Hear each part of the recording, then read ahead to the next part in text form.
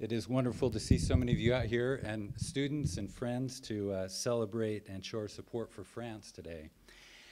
France and the US have been allies since the birth of our country. In fact, at the siege of Yorktown, there were nearly as many French soldiers as there were Americans fighting against the British. Today, we are again united in the global struggle against terrorism. His Excellency Gérard Araud was appointed to his current position as the French ambassador to the US in September 2014, having previously held numerous positions within the Ministry of Foreign Affairs and International Development, including permanent representative of France to the UN in New York for 5 years, Director General of Political Affairs and Security, Ambassador to Israel, and Director for Strategic Affairs, Security, and Disarmament. He also acted as a French negotiator on the Iranian nuclear issue. In New York at the Security Council, he contributed to the adoption of resolutions on Libya, the Ivory Coast, the Democratic Republic of Congo, Mali, and the Central African Republic, and he participated in debates on the Syrian and Ukrainian crises. His numerous journal articles include 2 on the outbreak of World War I, 1 on French foreign policy in the entre-deux-guerres from 1919 to 1939, and another on the search for a new world order. Ambassador Araud is currently working on an article on the Treaty of Versailles. And allow me to say just a word in French. Nous avons ici sur notre campus 1000 étudiants qui suivent des cours de français sur la littérature française, l'histoire de la France et la langue française. De la part de notre famille de francophones et de francophiles ici à BYU, Monsieur l'ambassadeur, Madame la consul, nous tenons à vous exprimer notre sympathie pour les Français et notre solidarité avec la France. Comme le dit Chateaubriand dans ses Mémoires d'outre-tombe, les moments de crise produisent un redoublement de vie chez les âmes. Suite aux événements tragiques que nous avons connus récemment à Paris, nous souhaitons à la France un avenir plein d'espoir, de réjouissance, de paix et de vie. Ambassador Araud's talk today is entitled French Foreign Policy and Crisis Management. Please join me in welcoming him to BYU.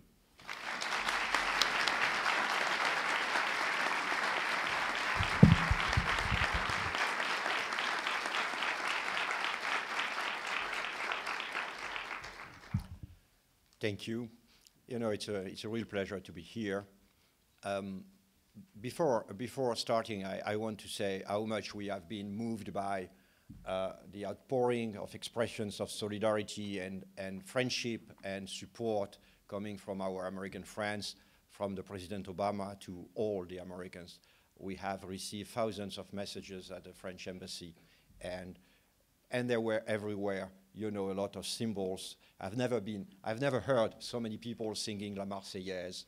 Actually, as I was saying, I guess that the author of the Marseillaise was turning in his grave, you know, really listening to the way it was sung, but it was really moving. So thank you very much, and the French flag was also everywhere.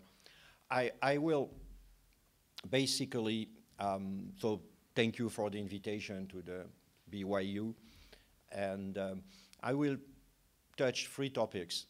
Basically, the first one will be in a sort of methodological introduction, because I am a bit a teacher in the closet, so really to try to explain you what is a diplomat. After that, I will touch 2 points. One is, of course, the Paris attacks and their meaning, and the second one will be the COP21, which is, you may know, the big climate change conference, which is ongoing in Paris right now. So in methodological terms, the problem when you are a diplomat, you know, is that everybody believes they understand foreign relations, and they tell you, you know, well, you should do that, that, and that, and it's always a bit of a problem. So really, I will try to tell you not to say it anymore when you meet a diplomat. The basic problem that a citizen, you know, is facing when he's addressing international issues is that his first reaction, the first reaction of the citizen is to say A is right and B is wrong. You know, A is right, is being wrong, so my country should support A, period. And if your country doesn't do it, you consider it's a cynical or it's a bad foreign policy. The problem is that in any conflict, each side is convinced to be right. Each side is convinced to be right. So in a sense, to say right or wrong is a bit irrelevant, because the other side, he doesn't believe he's wrong. You know, really, if he believes he's right. I'll give you a very good example, which is the Ukrainian crisis. As you know, Russia has taken a chunk of Ukraine, which is clearly a violation of international law. So you say, okay, they're wrong, so we have to fight them. You know, the Russians are wrong. The problem is that actually the Russian president is supported by 85% of the Russians. You can say, oh, the Russians are stupid, or the Russians are victims of propaganda. No, the Russian people are behind their president in an overwhelming majority. And when you reach this sort of a point, if you want to understand foreign policy, is what I always say to my diplomats: you have to put yourself in the shoes of the other side. Why, if you are a Russian, well-informed Russian, could you consider that actually the foreign policy of your country is right? And that becomes interesting, you know. It's simply the fact is that you won't meet any Russian who will tell you that Ukraine is a foreign country. Basically, Ukraine has been part of Russia for 3-4 centuries. Basically, you know, my Russian colleague in Washington, D.C. actually is from a Ukrainian family. So all the Russians simply, they consider that the breakout of, you know, the breakup of Soviet Union was a sort of an incredible mistake, that in any case, Ukraine, you know, really has to remain solid, you know, really a sort of relation for some solidarity or, you know, friend of Russia, and for some others coming back to Russia.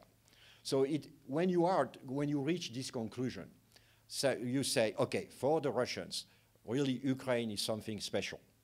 It doesn't mean that you say the Russians are right, but it means that it's a fact, because you have to be analytical. So the question that after that you have the conclusion you can draw is that if the Russians consider that really Ukraine is part of their community or their cultural or historical community, they're ready to go very far, you know, really to prevent Ukraine from leaving this sphere, you know, really this cultural sphere, very far.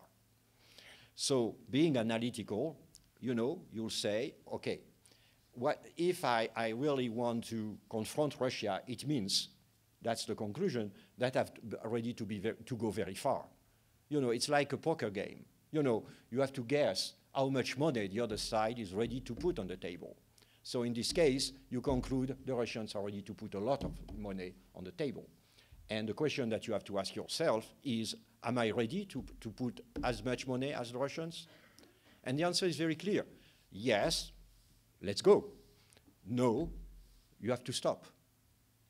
You know, so what lesson I would want maybe you could learn is when you are in front of an international crisis, a conflict as, for instance, acute and difficult as the Israeli-Palestinian conflict. Don't say the Israelis are right, the Palestinians are right, the Israelis are wrong or the Palestinians are wrong. It's irrelevant. Simply look at each side, the way you can see the conflict from his side. You know, really, if you are an Israeli with what happens in the street, if you are a Palestinian, you know what happened when the Jewish immigrants arrived in the end of the 19th century. And after that, try to conclude in analytical terms, trying to guess the intentions of both sides and the balance of power. Because at the end of the day, and it's not because I'm French and a diplomat, so I'm twice cynical, usually the one who wins is not the one who is right or is wrong. It's simply the one who wins is the stronger. So my advice will be, from when you try to understand foreign policy, is, you know, really again that you go into this the really forgetting for once saying who is right, who is wrong, but really looking at the balance of power, looking at what how the both sides see the conflict. You know, maybe you have had, you know, a private row with your boyfriend, girlfriend, or your parents, and you have a row, you're convinced to be right, and after that there is a reconciliation coming, and suddenly you realize that the other side actually had a good reason also to believe that the other side was right. Unfortunately, the real life is exactly like this. So that was my first methodological point. I will come to a second point, which is much more, in a sense, serious, which is, of course, the Paris attacks. We were expecting new attacks after the first terrorist attacks in January. Because basically what is happening in France right now, in Europe right now, is the radicalization of youth, which is radicalization of thousands, actually, of young Muslims. And the first problem that we are facing, of course, is we are democracies, which is not a problem, but we are democracies, which means that you don't arrest people because of their opinion. So these thousands of radicalized youth, it means thousands, and you can even say maybe more than 10,000. You can't monitor them 24/7. To monitor a person, you need 12 agents. To monitor a person 24/7, you need at least 12 agents. So if you have, you know, thousands of them, you can't. The problem is that it means that it's very difficult to know, to guess whether they are going to cross the red line of terrorism. So we have this sort of, this problem in our cities. But on the top of that, we have the Syrian crisis. The Syrian crisis means that thousands of Europeans, and actually for the Americans, the figure is only 100, but thousands of youth, of these radicalized youth, are going to Syria to fight. For France alone, we have identified 1,900 youth, French, who came to Syria, are in Syria, or are back from Syria. Right now, we think that at any moment you have 600 French fighting in Syria, 140 being killed already, by the way. So these people go there, and they come back. And they come back, of course, radicalized, military trained, and rabidly anti-Semitic, because one part of their ideology is a rabid anti-Semitism. When I say 16 or 1900, the problem is, of course, the people we have identified, because, you know, they don't come to the police station saying, I go to Syria. And it's very easy to go to Syria from Paris. You take a bus for 50 euro from the gate of Paris, which goes to Istanbul in Turkey, and when you are in Istanbul, you vanish, because there are networks which are bringing you very easily to Syria. So we have these people. What we are trying to do is, of course, to prevent them from leaving first, because a lot of families are coming to us. You know, they say suddenly they realize that their teenage, you know, their son or their daughter actually is becoming a bit weird, doesn't want, you know, he doesn't want to touch his mother, or is demanding his mother wears a veil, or insulting his sister because her skirts are too short, and so on. So they came to us saying, you know, there is a problem. So we have tried to have programs to de-radicalize these people, but also before, when you are over 18 years old, you can travel freely. So we have been obliged to have a bill at the parliament which prevents the people, we can deprive the people from their passport if we suspect that they are going to Syria. But it means that we have, you know, potentially hundreds of youth who can become terrorists. In our countries, as you know, in Europe, we have tough guns laws, so, you know, really, which is in a sense a way of avoiding a lot of attacks. But there are trafficking, of course. There are trafficking, and there are trafficking of heavy weapons coming from the Balkans. And so they get the weapons from this trafficking. So the threat is there. France, in a sense, is the front line because we have the first Muslim community, we have the first Jewish community in Europe. We are obliged right now to defend the synagogues and the Jewish community centers by the army. You try to imagine what does it mean. So at any moment, the risk is still there. It's not only a problem in Europe in terms of security, but it's also the problem in political terms. Because, you know, the political life in Europe is very comparable to the American one, in a sense that you have the same upsurge of the far right.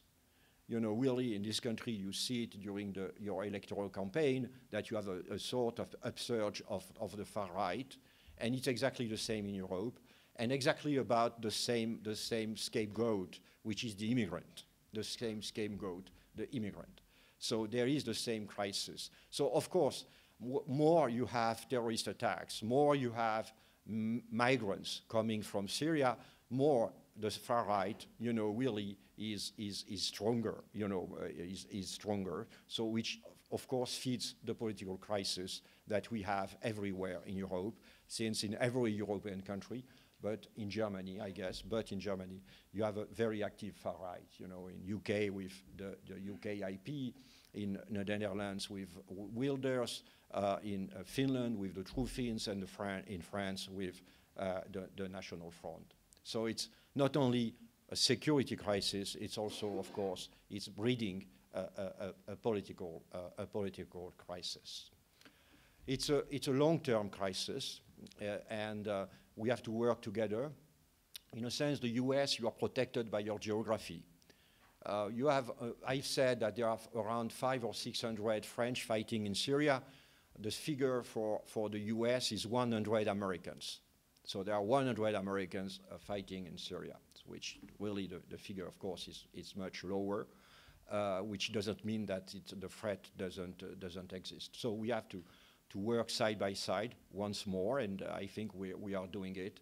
The French, we are deploying soldiers in North Africa fighting terrorists, and we are, of course, our planes are taking part in the strikes with our American friends in Iraq and in Syria, and we have, like the Americans, we have special forces deployed there, and we have just deployed an aircraft carrier in the Mediterranean to reinforce our strike capabilities against the terrorists.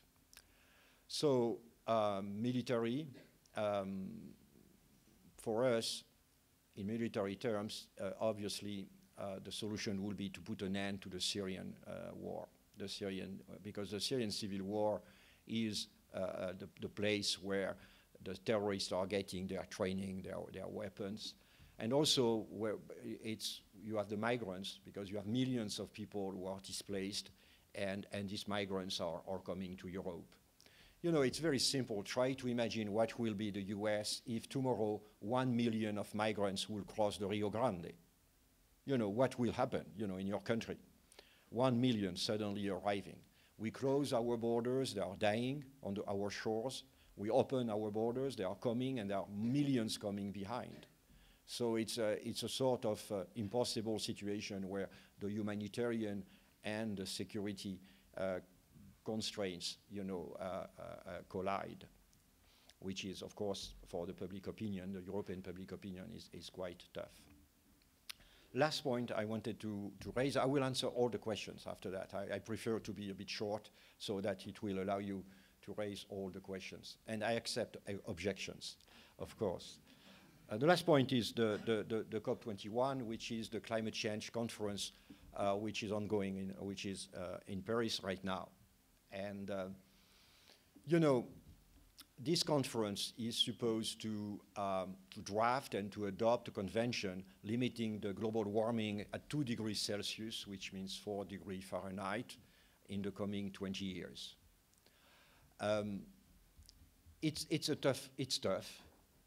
Because, you know, all countries have their legitimate interest. A lot of third world countries are simply telling us, to the West, well, actually you are trying to prevent us from doing what you have done in the last 50 years. basically they consider that, you know, the economic growth, they have a right to the economic growth, so why should they be less polluting than we, the West, we have been polluting in the last 50 years. So there is a real, so the Indians basically, or the Chinese are saying, well, wait a minute, you know, why? So there are a lot of different interests. But the fact is, and that's, I think it's a central point is that today no country wants to block the negotiation. I think there is now a worldwide acceptance that the situation is serious, that the climate change is there. The climate change, of course, is the main activities have an influence on the climate change, and that it could have dramatic consequences on the life on our future. Because you have several, you know, for some countries, you know, for instance, the small islands. You have the small islands in the Pacific Ocean which basically are sinking. You know, because in these islands, you know, the fact the water, you know, going up by, you know, half an inch, you know, it's enough, you know, really to create major problems for their survivals.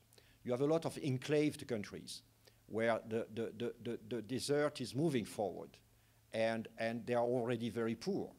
So that they are really feeling, already feeling the sufferings, you know, which is the consequence of the climate change.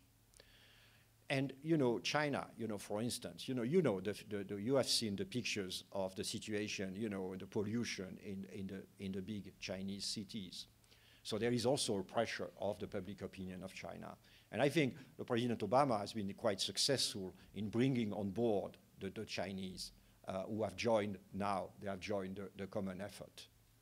So we have this negotiation going on, and it's not very easy to negotiate between 196 parties, but in a sense, for the French, since we are presiding or chairing this negotiation, it's maybe not the most important factor.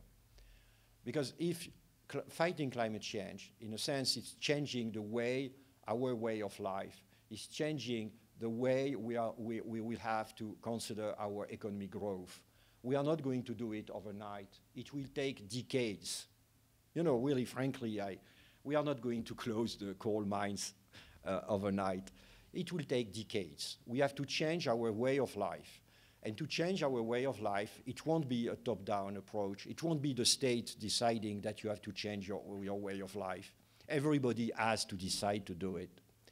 Everybody, the cities, for instance, you know, the cities are responsible of 70% of the emissions.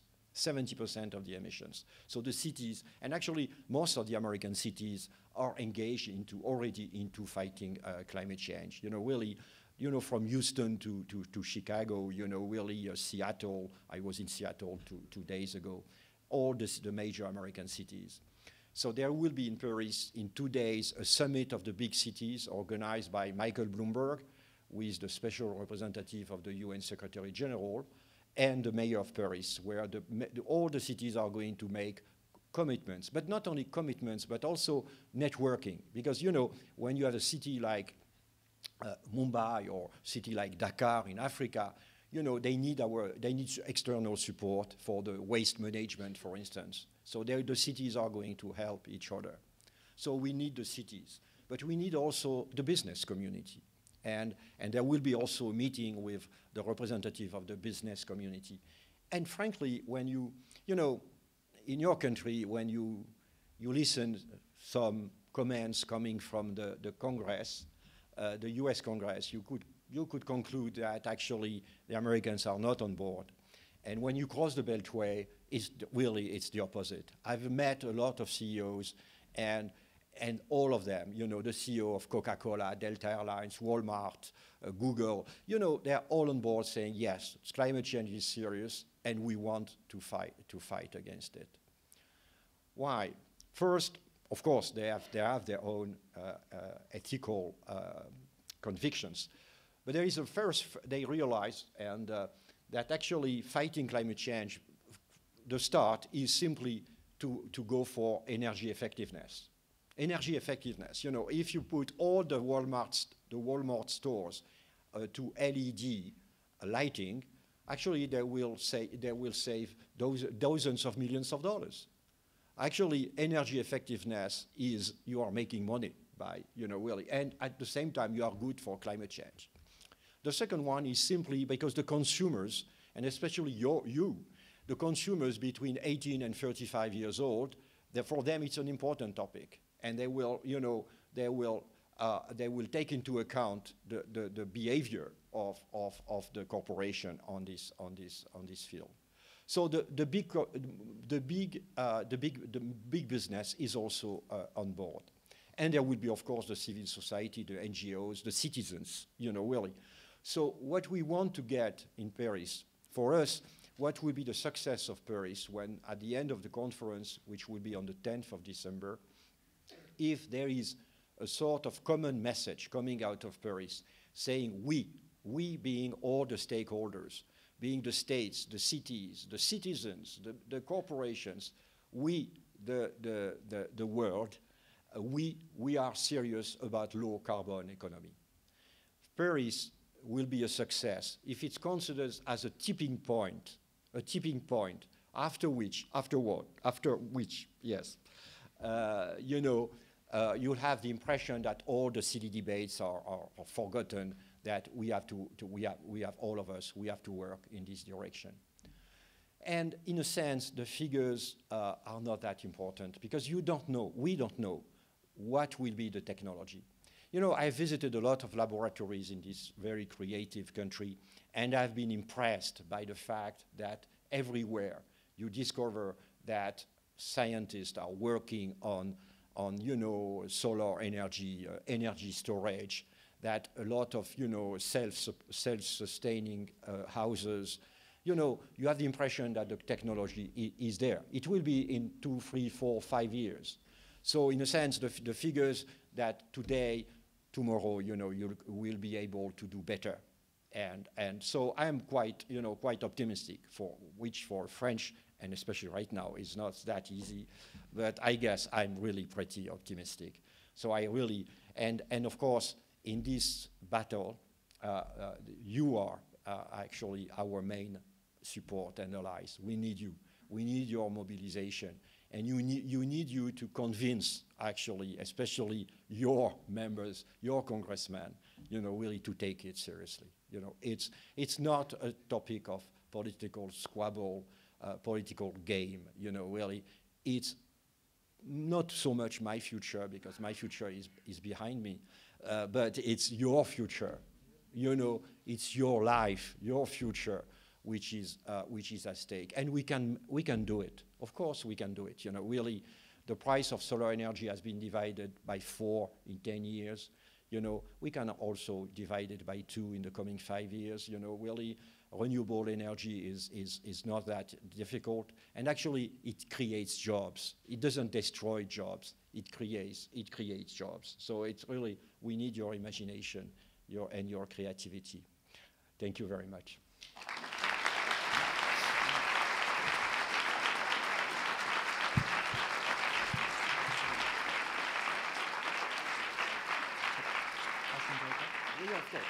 So the ambassador will take some questions. Again, as I mentioned, we'd ask you to come and form a line so we can move through as many questions as you'd like. Please tell us what you're studying, and please ask a question. We're not interested in a speech right now, but we'd like to hear from as many of you as possible. So now's the time to ask some questions, please. So I guess the walk wasn't that long for me. But my question is, I'm actually studying anthropology. My name's Daniel Watts, and I'm currently studying social media and community. And one of the things I've noticed is an existing trend right now in France with the radicalization of youth is that a lot of youth are having these messages from social media or other media forms that implement these ideas of anti-Semitism or other ideas. Are there any procedures or policies that are currently being implicated in France to combat these changing techniques and these changing shifts in community and how people perceive solidarity? No, actually, yes. The question is, the problem is the radicalization of these youth. How do they get radicalized?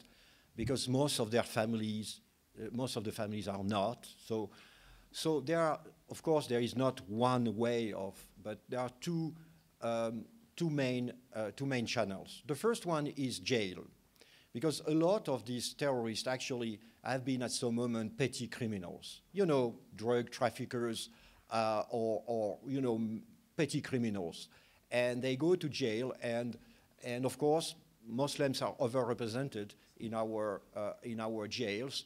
And there you have some radicals, and they are radicalized. So the jail is certainly a problem, but it's a problem which has been also identified in the US, and the US actually are putting all the radicals in the same jail, and maybe actually we could do the same. The second channel is internet, and because the Islamic Caliphate, or Daesh, or ISIS, as you call it the way you want, has been very, very shrewd in the management of the social media. I don't know if you remember, there were an awful video about the burning of a Jordanian pilot. It was gore, you know, it was really awful. But actually, if you looked at it, you saw that it was very, very well, you know, really very well done. Actually, it was a real movie, you know, really it was well done. So they are very active. They have thousands of Twitter accounts, thousands. They are really on Facebook and everywhere. And in all the languages, you know, really, because, you know, all these young volunteers coming from Europe, you know, so they use their linguistic skills to, after that, to send messages to our youth. So we have the problem. We have this problem. So, but at the same time, especially after the Snowden affair, it's difficult to say to people of your generation, especially, to say, frankly, we should do something on the internet. Because of the political pressure, we have a law now that we can, the judge can decide, you know, really that the sites should be deleted. But we are not stupid. We know that it doesn't make any sense, because 15 seconds later or 15 minutes later, the same sites will come back with a slightly different name, you know, really.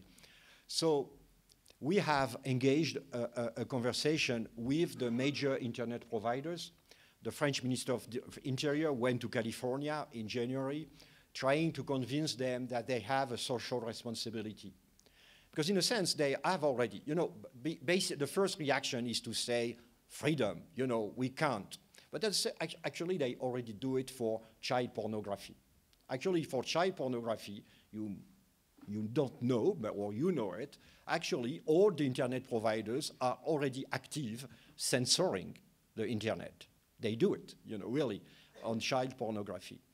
So we were trying to tell them, you know, to also to extend, to widen this field of social responsibility to hatred, to anti-Semitism, for instance. You know, really, when you are a young guy, when you are 13 years old, you are asked to make a paper on the genocide, on the Jewish genocide. You Google, and the 5th or the 6th site will be a site denying the Holocaust.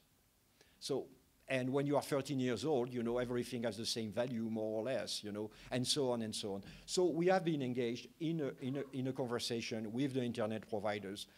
They're I'm not going to give names, but some of them are more cooperative than others, you know, and there was an example on YouTube. You had a video when a French policeman was killed by a terrorist in January. Actually, the policeman was a Muslim, and he had been hurt, and he was lying on the ground, and the terrorists came and killed him you know, really, and it was on YouTube, and of course we wanted to get it, and it took a few hours before we got it. So it was a bit a lesson for us. So we have now direct channels of communication with the internet providers. It's still their decision, but now we are able to tell them that we would want really that you take off. We are not the only one to do it. The UK is also doing it. in a very strange way, the US administration can't do it because of the First Amendment. You know, really, that's so, it's more, but for the moment, it's more a question of dialogue with the internet providers. After that, the internet providers, they are telling us, they said, yes, you say that there are thousands of sites by ISIS, but you should also have your own sites. So the French government, we have a site, it's called stopjihadism.com, jihadism in French with an E at the end. You know, it's one. You know, really, again, you will have one, and there will be hundreds of sites. But for us, it's a major concern. There is another concern, which is the encryption. You know, now, as you know, you can have encrypted phone, and so I'm sure it's a good way of, it's a post-Snowden trauma that you want to have encrypted phone, but you have to understand that it means that a terrorist can go dark and you can't follow their conversation. You know, really, it means now that any terrorist, anyone, you know, really, you can have an encrypted conversation which the police simply can't have access to it. And, you know, and the question was actually, this question was raised during the last Paris attacks. So there are a lot of questions on the table. And of course, there is a question of the balance between civil liberty and security. And that's, you know, it's the usual, the very sensitive question that we have in this situation. I'm too long. Yes. Bonjour, Votre Excellence. Merci d'être venu. My name is Greg Shumway. I'm a linguistics student here at BYU. The Paris attacks and the attack of the Russian airliner over Egypt have forged an uneasy alliance between Russia and the West. My question for you is, how is France navigating this uneasy alliance with Russia? And to what extent do you think Mr. Putin will cooperate with the West's objectives in Syria when it comes to combating not only ISIS, but the tyrannical reign of Mr. Bashar al-Assad? Thank you. No, this question is allowing me to draw your attention to a linguistic quirk, because in French you say, in English you say that you navigate by ear. In French we navigate by sight, naviguer à vue. And so the question, how do we navigate? We navigate by ear, I guess. No, what the Russians are telling us is very simple. They say, you know, we have a disagreement about Assad. They want to keep let's go back to the beginning of the civil war in Syria. The Russians have always been very consistent. They said, we don't like Assad, but we prefer Assad to the jihadists. So we'll support Assad as long as we are not sure that the following government won't be a jihadist one. And so now they come to us saying, okay, we know that you don't like Assad, but the Assad is a secondary issue. The primary problem now, the primary issue is fighting ISIS. So let's fight it together. Really, and we'll talk of Assad later on. And, you know, really it has some echo. It has some echo in the public opinion. You know, in Europe, the people are so worried about ISIS. They say, well, why not? Let's work with the Russians. Our answer is actually that ISIS is largely the result of Assad. That actually it's the repression of Assad, the violence, the brutality of the Assad regime, which has brought a lot of Sunni Muslims towards ISIS as a protection against Assad. Because for us, we see ISIS only in terms of atrocities of terrorism, but actually ISIS is also seen by a lot of people as a sort of protection. Protection against Assad on one side and protection against the Shiite militia on the other side. So what we say, we tell the Russians is it would be impossible to fight ISIS without first solving the Syrian crisis. Thank you, Your Excellency, for visiting us. No, stop calling me Your Excellency. Okay. Well, you know, my mother would love it, but really, frankly, it's you know, really, in 2015, it's not possible anymore. You know, really. Awesome. Please. My name is Danny. I'm studying international relations, and I just want to ask about the future of the European project. historically it's been the means for so much peace and stability and growth, but in face of all the different challenges, where do you see it going here in the near future? I don't have the answer, but I think it's, unfortunately, it's a very relevant question. You know, really, for the people of my generation, building a unified Europe was ça allait de soi. It was really coming, you know, really it was natural. Because it was for us the only way to, in a sense, to solve the German question, you know, really 2 world wars, really to build Europe, you know, to try to get rid or to overcome the nationalistic threats. And the second one was, of course, against the Soviet Union. Now, in a sense, the two reasons are not there anymore. Nobody is afraid of Germany. Germany is an European democracy and a very close friend, and the Soviet Union has vanished. So the question is there. The first question, very easy, so why? Why to go further? And after that, you have all these shocks, successive shocks. The first one is the monetary shock. We have created a monetary union in 2001, and the logic would have been to have a financial union, you know, to have an economic government, you know, because if you have a monetary union, you need an economic government. Actually, we didn't do it.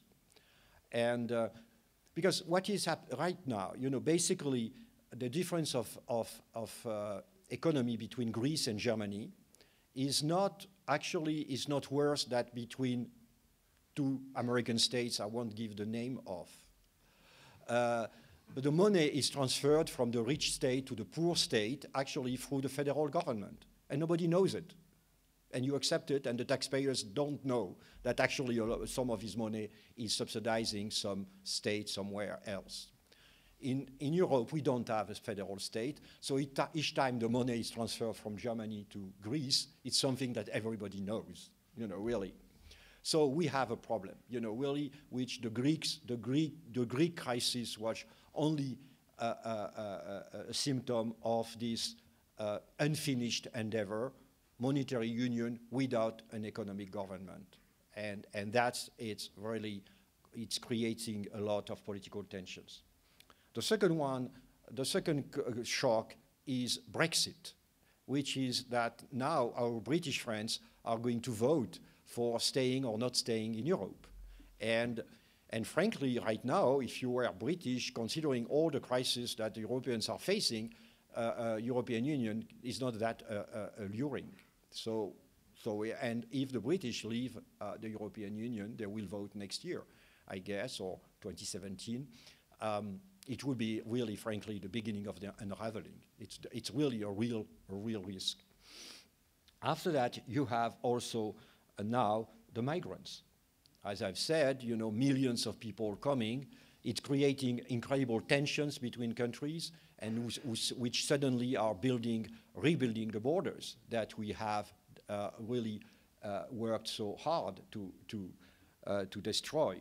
So it's really a major crisis. It's really a major crisis about the European Union, and the European Union is in deep crisis. Are we going to be able to overcome this crisis? I really do hope, you know, really. And you may, if you're optimistic, you say it's too late. You know, really now the Europeans have gone so far into their unification that they simply can't step back. Too many interests, too many common institutions. But I do believe that the first thing that we should do would be to convince the young Europeans that it makes sense. The problem, again, as I've said, we have this far right now, which is very active, like in your country, and it's saying the same thing. We should build walls. It's exactly the same thing. The extreme right in Europe is saying we should rebuild walls at our borders, defend the French borders, and so on. You know, it's the same rhetoric. So the debate is there, and you're right, and inshallah, let's hope that we'll succeed. Good afternoon, sir. My name is Brian Priest. I'm studying Russian here. My question is, you mentioned that France has gotten more involved in the French Civil War, or sorry, the Syrian Civil War, since the Paris attacks. I'm wondering, how does this uptick in expeditionary counterterrorism actually serve France's strategic interests? And do the gains from this uptick in attacks actually outweigh the potential blowback that you could experience in France? The first, try to imagine, really, your country is struck by a major terrorist attacks. You have known the story on the 9/11. And in a sense, the first thing that any government should do is to show that he's doing something. That's also political life. Really, your citizens are killed, so you have to do something. So the do something on the short term was to increase our strikes on the ISIS. But we do know that actually it won't solve the problem of ISIS. It won't solve it. You are a military or a cadet, and you know that you don't win a war with airstrikes. You need ground forces, really. And that's our main problem against ISIS, is who will be our ground forces to fight ISIS. Basically, the Kurds, who are our best allies, are not going to fight out of Kurdistan. They are defending their turf, but they are not going to do our war. The Shiites, the Shiite militia in Baghdad are going to defend their turf. They are not going to. So you make very quickly, you make a list, and you have nobody to do the job. And the Russians come and say, yes, you have somebody. You have the Assad army. Really, that's also the answer of, really.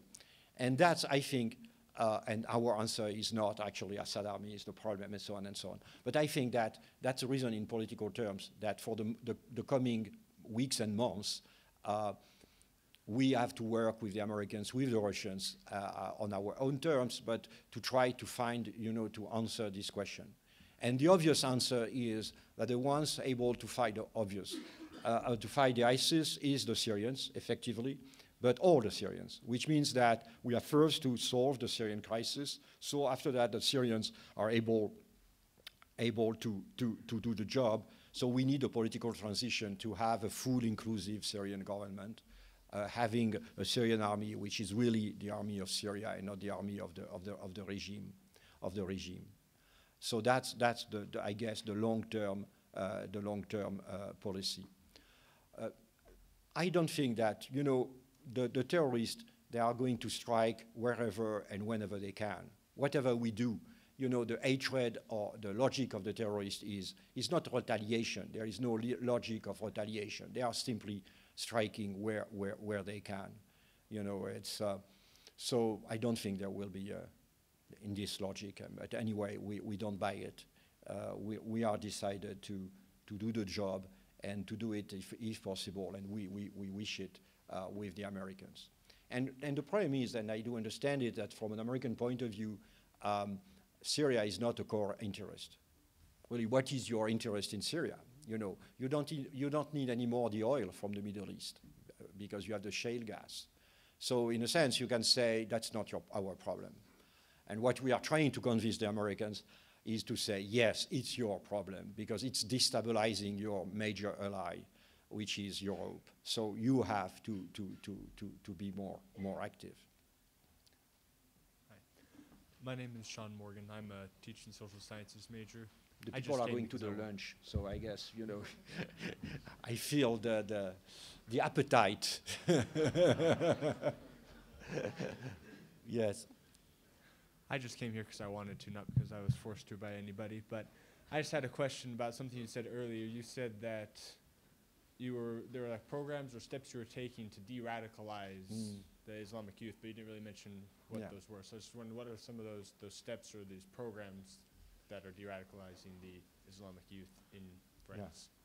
No, I think all the countries in Europe have developed, the British have done it also, the Germans have done this program of quote-unquote de-radicalization, which means working with Muslim authorities, religious authorities, to try to take these teenagers, or usually these guys are really between 16 and 25. 20% are converts. 20% are converts to Islam. And all of them, they have the most basic ignorance of Islam. You know, they have taken a few things on internet, but they really don't know so in a sense, he's trying to take them and to have courses to explain them what is Islam, what is, you know, really to try to bring them into a mainstream form of worshipping. The question is, there is a debate saying, is it effective? You know, really to be, you know, because in a sense we are inventing, we are creating on the spot, you know, something which could be called deradicalization, and more our psychologists are not Muslims themselves, so you know it's an ongoing process to how to be effective. Is it effective? For the moment, we are really very much in the experimentation phase. Yes. Bonjour. We'll make this our last question. Last question, sorry. It's, Bonjour, vive la France. Merci. Je m'appelle Sierra, j'étudie International Relations et le français. Désolée si mon français est mauvais, mais je vais essayer. C'est clair qu'il y a un peu de tensions entre la France et la Syrie. Si le gouvernement de la Syrie attaquerait la France, croyez-vous que la France serait prête de faire une guerre, plus spécifique, une guerre mondiale? Oh my God! No, no. Really, you are. You know, really, the question is about, you know, really war between France and Syria going to a world war. No, it's to be. No, it's from the beginning. You know, in 2011, you know, in another lesson in foreign relations is always to go back to the facts. You know, really, very often people draw conclusions before forgetting the facts. The facts was in 2011 there was pacific demonstrations in the streets of Syria. Syria was a dictatorship. It was at the time of what was called the Arab Spring, so nothing surprising. Actually, there were demonstrations in Jordan, you know, the next door. The difference between Jordan and Syria is that Jordan tried to include, to speak to the demonstrators and avoided a brutal repression, while the Syrian regime, of course, basically shot at the unarmed demonstrators with his usual brutality. And little by little, the situation worsened, and it became, after a few months, a real civil war. So it's a civil war, and from the beginning, the French, but also the Americans and the other ones, who have said that the only solution is Assad out, and that we found a real political transition. You know, really, that's what we have been saying. Right now, 250,000 Syrians have been killed. 250,000. Half of the Syrian population is displaced. Half of the 25 millions of Syrians is displaced. And 6 million, 25% of the population is refugee out of the borders of Syria. It's an incredible tragedy. So not only there is the political reality, we have to solve the crisis, which is now threatening the stability of the region and the stability of Europe, but also for humanitarian reasons. You know, a new winter coming. You know, all the vaccination, there is no vaccination anymore in Syria, so all the diseases are back. You know, it's really a terrible tragedy. So there is an urgency also on the humanitarian side. We have also values, so we should try to solve this crisis.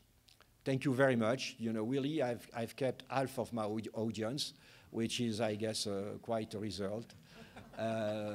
Merci beaucoup.